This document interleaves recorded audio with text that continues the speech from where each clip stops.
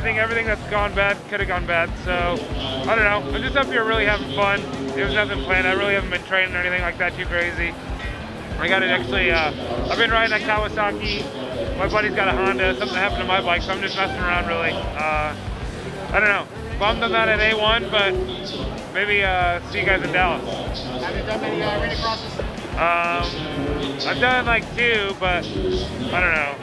4-wheelers riding out here gets pretty hard packed, so 450 is a little squirrely, but no excuses. We'll see how I do tonight. What's your plans for schedule?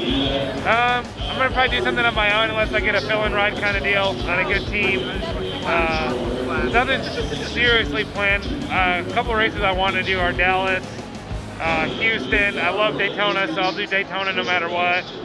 A couple other ones, so this mainly just gonna do it for fun. That's why I ride dirt bikes for fun. So I'm gonna just go out there and have fun and see where I end up. What makes Daytona so special? I think it's more outdoor style. A lot of guys know me as an outdoor guy, so Daytona is kind of more sandy, outdoor type.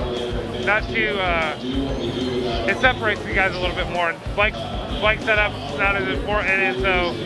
I don't know. I just think it's more my kind of track style, so I should do pretty decent. And that's why, obviously, race to do good. So we'll see where I end up. All right, good luck. Thanks, man.